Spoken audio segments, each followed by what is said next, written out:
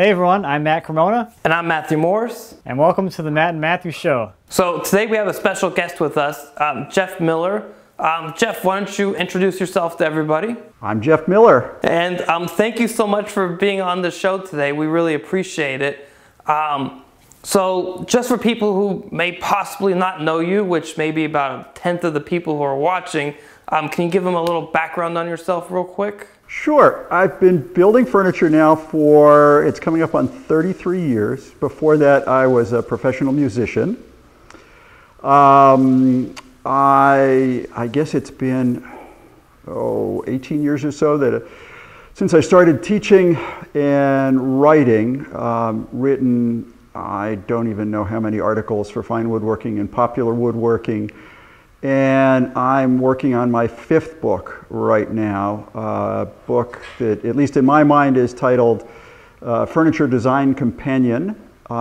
Previous books include The Foundations of Better Woodworking, Chair Making and Design, Beds, and Children's Furniture. And then I was in a couple of other compilation books as well. So you said you were a musician first. So did you go to school for being a woodworker? Did you go to a woodworking school, or how'd you move into that? I went to school to be a musician, but not to be a woodworker. I just started doing this. Actually, the first woodworking that I did was musical instrument making. And I had read a book that was fascinating to me, and it talked about making sort of replicas of Renaissance and Baroque woodwind instruments. And for some reason that ignited something in my mind, and I went off and found a shop where I was able to do that, ostensibly with somebody's supervision, but actually not. They just kind of let me do my own thing while they did their thing. And then I made some furniture because I had an empty apartment while I was doing that. And this was really just on a break in college, and then I went back and went on and got a master's degree in music, and then performed for a few years, and then switched over and started doing woodworking. Learning the whole time. I may be wrong, but I remember somewhere reading one of your books, and like you decided to build some chairs for, was it yourself and a dining table? Was that it? Yeah, I needed furniture for my apartment, and there was a book, the Sunset Book of Tables and Chairs. And it had some terrible chair designs in it, but they were within my technical skill at the time, which was non-existent. And so I built a set of chairs and a table. The table seemed pretty easy. And then once I had started in business, I had a customer who was actually interested in a table, and she asked if I could do chairs as well, and I said, oh sure, I can do chairs. And that was what really started me down this, sort of fun and peculiar path that I'm on, which is predominantly concentrating on chairs, although I've done all kinds of furniture over the years. So Jeff, then when did you start doing your teaching then? The teaching sort of came about at the same time I started writing, and I don't remember what actually got me going on it. It just felt like I had stuff to share at the time. And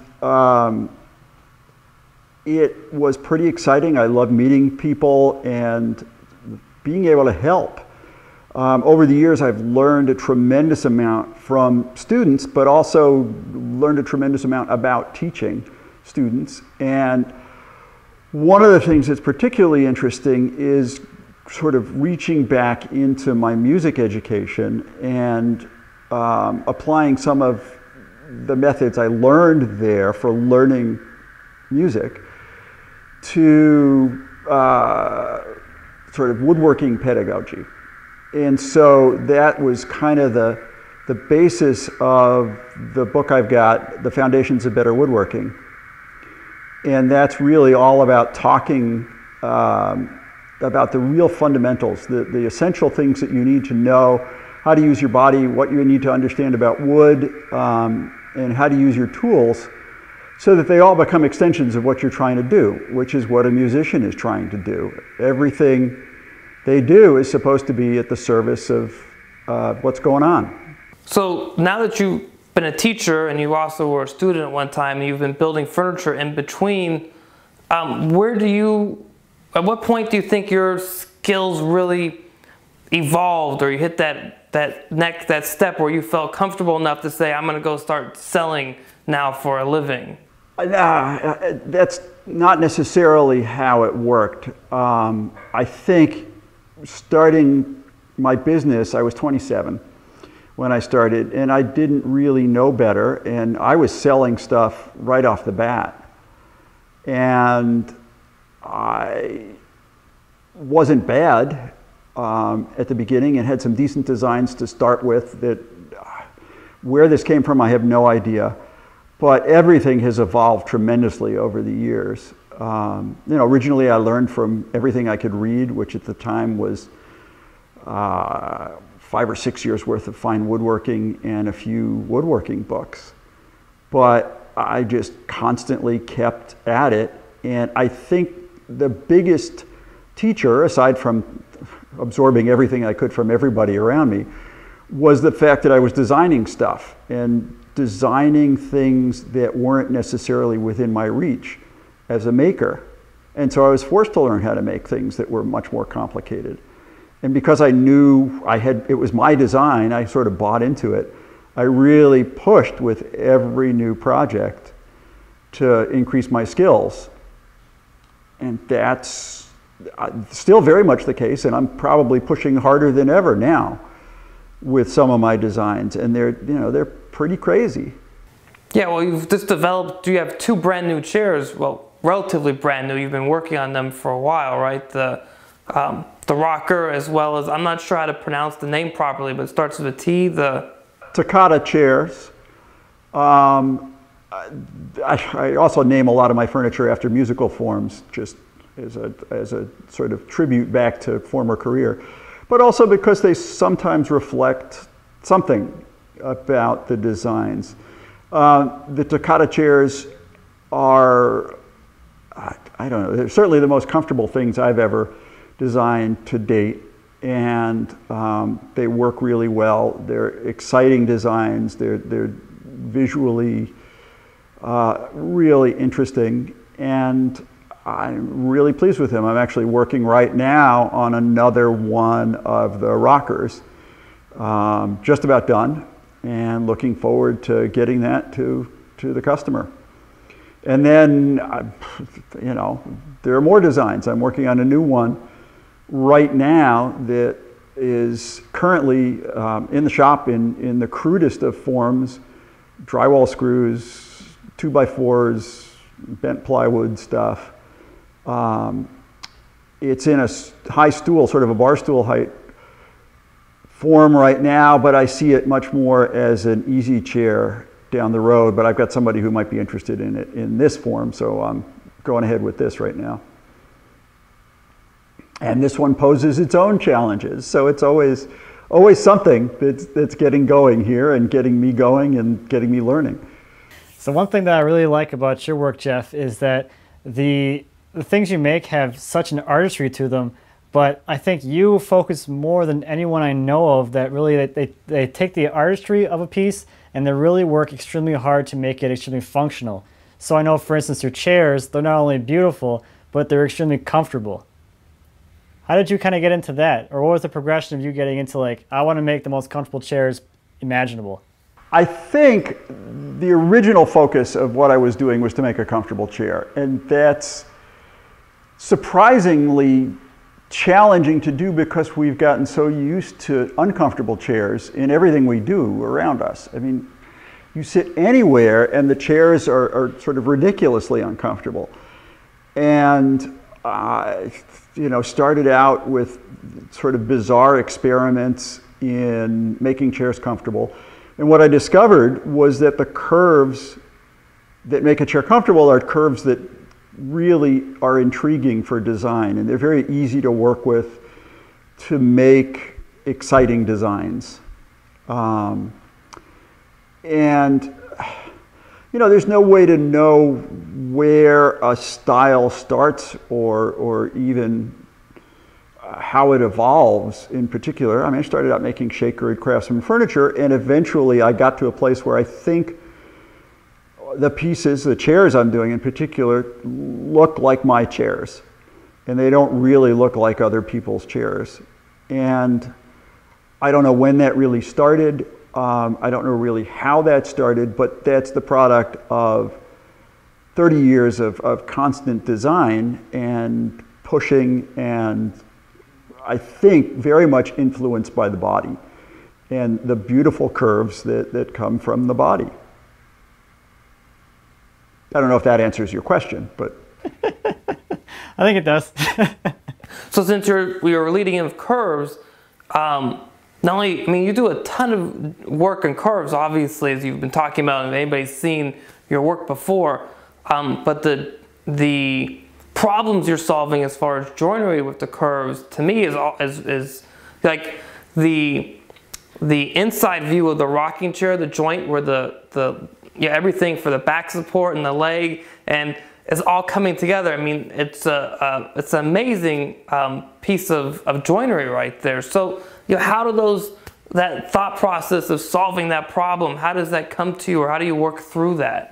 I do a lot of prototyping, a lot of mock-ups, and I lie awake a lot at night just sort of putting these things together in my head and trying to figure out how they possibly can work. And I start out with, what has to happen in this joint, and then kind of work my way through that.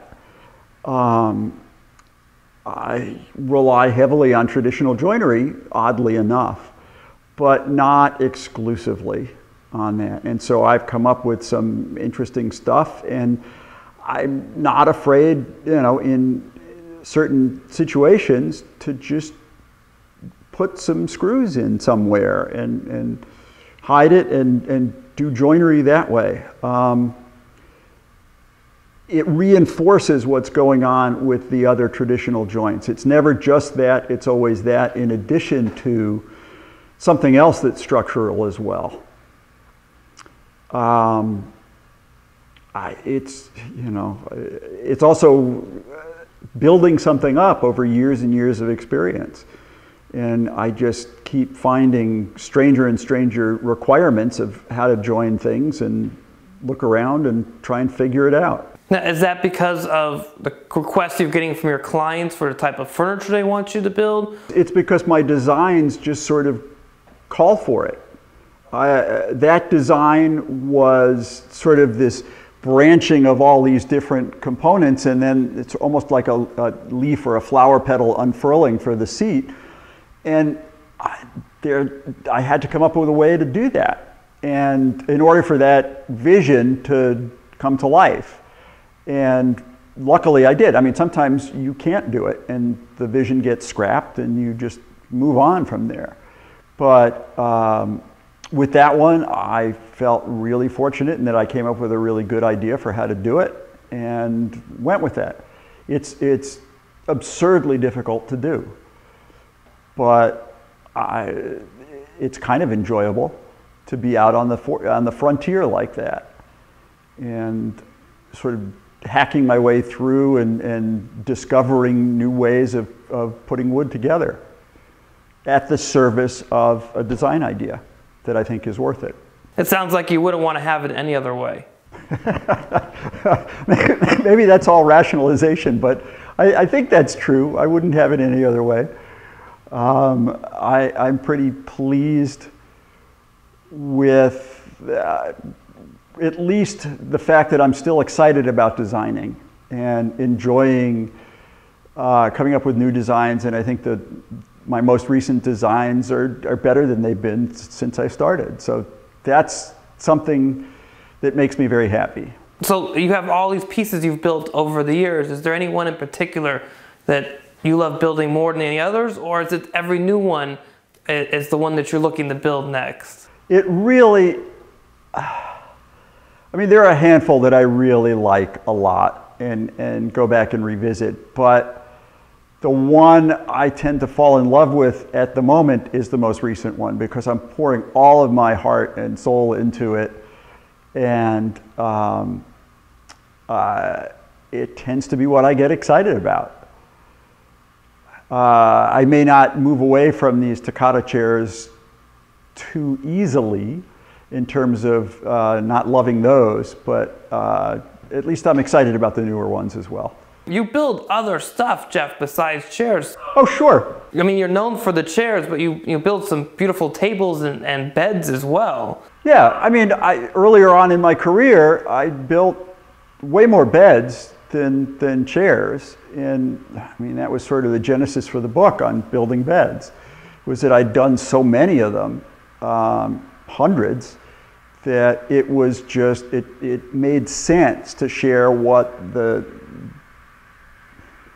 basic setup I came up with for dealing with them, with people. And it made it easier for me, and it certainly, I hope, makes it easier for other people to build beds as well.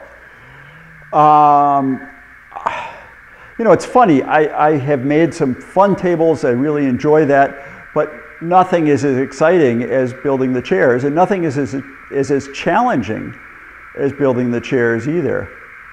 So, yeah, I'm happy to say I'm a chair maker who makes lots of other furniture as well. Yeah, I love it too. Well, you saw the rocker at WIA, and that was a big thing for me. The green and green inspired one, yes. Yeah, and so chairs are just, for me, I guess, and the same for you too, they're so fascinating, and there's so much going on, and you can be so, you can really reach out more so than potentially, at least to me at least, on a four-sided object. It's really the only piece of furniture that people kind of wear. You know, somebody interacts with it in a very different way than they interact with anything else. Sure, you lie on a bed, but you're lying on the mattress. The bed is just a bed frame holding up the mattress. In the chair, it influences you, your comfort, how you look. To some extent, it's a status symbol, and there are all sorts of interesting psychological and social things attached to it that make it even more fascinating to design it as an object. So Jeff, I just want to go back to your teaching for a little bit here. As your career has progressed now, how much time do you spend now in the shop building furniture pieces as opposed to doing your teaching or doing your writing? The teaching is more and more in the last few years. This year, lots of travel around and teaching, and I enjoy that a lot. Sometimes to the detriment of my productivity in the shop, but at the same time, I think my career started transitioning in a big way with the recession. And I was really lucky in that just about the time that furniture sales started drying up just everywhere and for everybody, the teaching started to explode a little bit. And I went with that for a while. So Jeff, probably one of my favorite books on woodworking is your Foundations book. I thought that was just an amazing book, just from the standpoint that it was so unique to what everyone else was doing as far as woodworking books go, because it just starts at like such a basic level, like here's how you physically do this task to make it easier and more effective.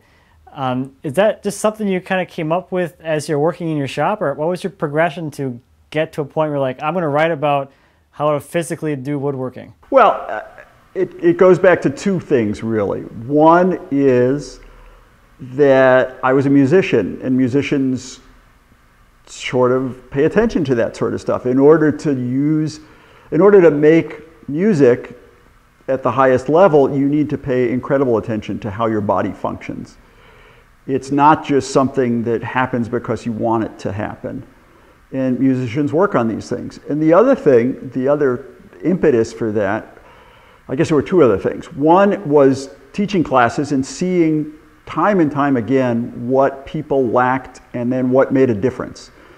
So I'd get a student who had taken 6 other dovetail classes and came to me and had no idea why they still couldn't cut a dovetail. And it was apparent just from how they were standing at the workbench that they didn't know how to use their body for this stuff. And once they started paying attention to that, everything else fell into place beyond that. So it was this foundational thing that, and then the last component was that nobody else really was talking about that as a thing that you needed to think about when you were learning to do woodworking. Most of the articles are on projects or on specific techniques, and here and there it's how to do this or how to do that, but it's not getting down to the level that you were talking about, which is this is how you use your body, or this is what the tool really is doing, or this is what the structure of wood has to say about you trying to cut it this way. And there was this gaping hole in woodworking literature and a tremendous need for the information that you couldn't really find. And so I just sort of jumped into it. That's awesome. It's a great book. I think if anyone watching this hasn't taken a look at that book, you totally should. We'll have a link to that in the notes down below for sure. Well, thank you. I'm glad you enjoyed it. You also did a companion video to the book as well, right? Exactly. I worked on that with Popular Woodworking, and we did, it was kind of interesting working with David Teal on that. You know, he was sort of my guinea pig for some of the techniques that we were talking about there, and attempting to show in video form some of what I was talking about. You can only see so much in photographs, and certainly my photographer Tanya was terrific at showing things in the book, but the video does show a lot of things that you can't quite cover in words and pictures. And so you said you have a new book on horizon. Are you allowed to talk about that, or? Sure, sure. There's another kind of gaping hole in the woodworking literature, or at least there has been since the 70s. Seth Stem back then wrote a book on designing furniture, and there really hasn't been anything since then. And I wanted to treat that topic in a way that I'm hoping will be inspiring, because designing furniture is first and foremost solving problems, and most people are pretty good at solving problems and also pretty hung up about what design is all about. I don't know very many woodworkers who feel comfortable with design, and yet they all feel like they're great problem solvers. And I think finding the way to use the problem-solving angle of things in design, as well as tapping into some creativity and learning a little bit about the rules of design, can be a real eye-opening experience for people. And I think, certainly for me, design was the path to technical woodworking skills. And I think that is a surprisingly strong path to getting better as a woodworker. But again, there isn't much out there that really talks about it, and certainly not from people who design. Now, besides the books, people come and learn from you directly as well. So you said earlier you travel for teaching, but you also teach classes at your shop. Is that correct? Absolutely. I've got 7 workbenches here in the shop. 6 of them I made. And they're, it's all high quality or highest quality workbenches. And there's plenty of space and lots of equipment here. And I have been teaching here since 1997, I think. It's certainly exploded more in terms of teaching all around the country, but in the next year I'm going to have to pull back and teach more here. Some health issues that mean I won't be able to travel as easily kind of force me to concentrate on teaching around here. So that's what I'll be doing, is emphasizing classes here. And I don't yet have my schedule up and running. I'm hoping to get that together at the end of November once I know what some of my healthcare stuff looks like for real. So even though you don't know your schedule, what kind of things can people look forward to that you would be offering class-wise? Well, I teach a lot of weekend workshops, and that'll continue, cutting dovetail joints, mortise and tenon joints, shaping and bending curves, which is obviously something I do a whole lot of, a bunch of other topics like that, learning to use your hand tools, sharpen them, tune them up, and then a whole bunch of interesting exercises to get better at your hand tool skills. And we just kind of go around the room. It's almost like going to the gym and doing circuit training, and we do circuit training with hand tool exercises. Each bench is set up with a different exercise, and after a little while we rotate. But then I also teach project classes, again, concentrating on chair making classes. Next year I'll do a Chippendale chair class that I have taught, and we'll do that here in the shop, which will be fun because I have access to all of my stuff as well, and a little bit easier than shipping all that elsewhere.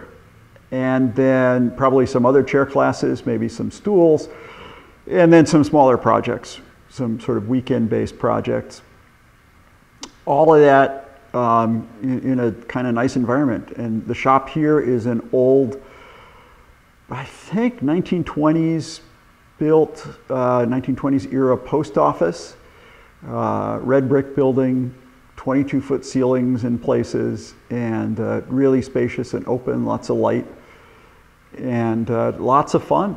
You're probably in one of the most unique buildings or shops, at least from what people we've talked to so far. So how did you get a post office for yourself? It had been decommissioned as a post office and turned into all kinds of other things over the years.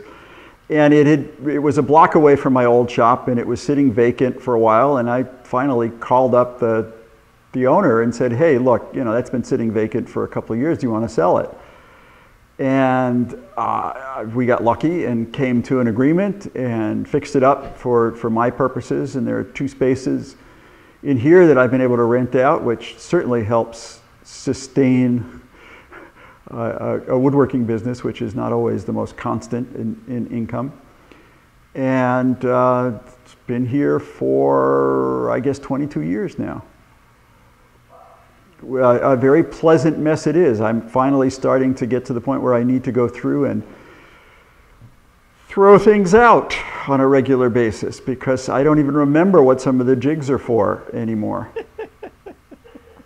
I really don't. I mean, I'll pick up something and, that looks familiar, but I don't remember the piece. So it's not worth keeping around if I don't remember what I used it for. I don't know about you, Matt, but I'd definitely like to come out and do some time with you this year, or coming year if it's possible, maybe a week or 4 months. No, I'm just kidding, Jeff. I don't want to scare you too much. Sure. Well, by all means, it'd be great to have you guys out here. Yeah, well, I'm looking forward to seeing that when you get the classes up. I'll definitely have to check that out. Speaking of which, we haven't asked you, we usually do this a little bit later, but while we're here talking about it, so how can people find you if they want to find you for the classes, your website, everything? Sure. It's a very easy website. It's www.furnituremaking.com. There's a blog there. There's a slightly out-of-date portfolio of my stuff, a listing of the classes, and some other information as well. The blog is sporadically updated. It's not as often as I would like, but there's some interesting stuff on there. And certainly check there first for the classes and what's going on here. And are you on any other types of social media platforms? I am on Facebook, Handcrafted Furniture, I think. Twitter, Handcrafted Fern, F-U-R-N. And I have an Instagram account, but I don't think I have used it yet. Oh, you got to get up there. I mean, we're posting all the time, right, Matt? I lose it all the time, constantly. It's so addictive. You get so much inspiration from Instagram, just scrolling through there looking to see what everybody's working on. There are only so many hours in a day, and I don't like to spend too many of those hours in front of a computer screen as opposed to in front of a piece of wood or a piece that I'm working on. So it's hard work to get me in front of the computer screen. And you got to make the big bucks too, so. Right. You can't be sitting there on the phone the whole time. You got it. I would like to ask you one question we've asked everybody in the past, and that question is, if you were to give a younger you advice from what you've learned up to this point in your life, woodworking-wise, what would that be? Get in the shop and do a lot of work. You know, I was able to read some things and learn from that, and certainly there are vastly more resources now in terms of YouTube videos and regular DVDs and books, and it's sort of endless. And what I see most people doing is getting lost in that instead of going out to the shop and working. It's only wood. Buy cheap wood to start with and make things. And mess up the wood and make mistakes, because that's by far the best way to actually learn this. Nobody's going to keep you from making mistakes by showing, you know, you're not going to keep yourself from making mistakes by watching a YouTube video. And I think the other thing that is available now that you should avail yourself of are classes. And there's just a wealth of really great woodworking education around the country right now. Terrific teachers, really coast to coast, and terrific schools from coast to coast where you can go and learn from some of the best people out there. And that's a real step up from just hanging in your shop and making mistakes, because you've got somebody looking over you who can correct what's going on. And it's not just somebody who shows you techniques, it's somebody who analyzes what you're doing and helps you to get better at what you're trying to do. Well, thank you so much for being here today, Jeff. Really appreciate it. Oh, my pleasure. It was great talking to you. And again, everybody, go and check out Jeff's work. Maybe sign up for some classes, pick up one of his books. Everything he does is awesome. So be sure you check out his stuff. If you want to take a look and see anything about me, you can head over to my website. I'm at mattcremona.com. And how can we find you, Matthew? And for me, it's mmwoodstudio.com, all the social media, all that crazy stuff. And as always, guys, please subscribe to the channel, share it with your friends, and we'll see you guys in a few weeks. Thanks, Jeff, for being with us. Thanks, it's been a pleasure.